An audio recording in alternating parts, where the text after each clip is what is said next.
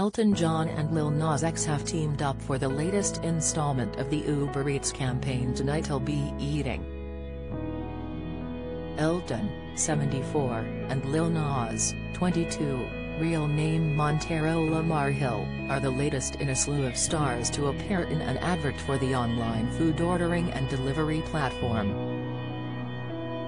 Former names that have led campaigns for the company include Kim Kardashian, Simone Biles, and Patrick Stewart. The stars were dressed in bright, extravagant outfits for the latest campaign and spoke highly of their collaboration.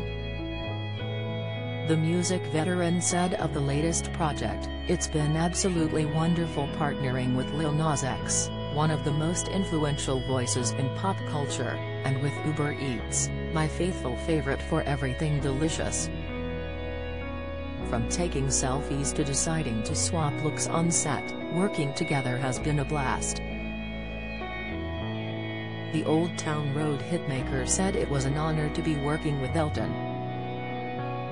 "I'm so excited and honored to be working with the legendary Elton John on this Uber Eats campaign.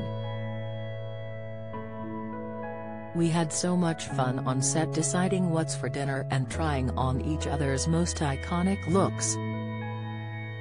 I can't wait for everyone to see it," Lil Nas X revealed.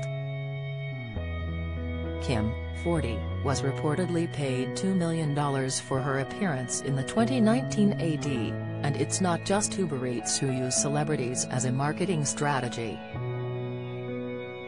American rapper Snoop Dogg, 49, allegedly raked in £5.3 million after making a 60 seconds appearance in a Just Eat advert. Not only was he the face of their campaign, but he also recorded a new song for the company, giving the jingle "Did Somebody Say Just Eat" a new twist in the ad.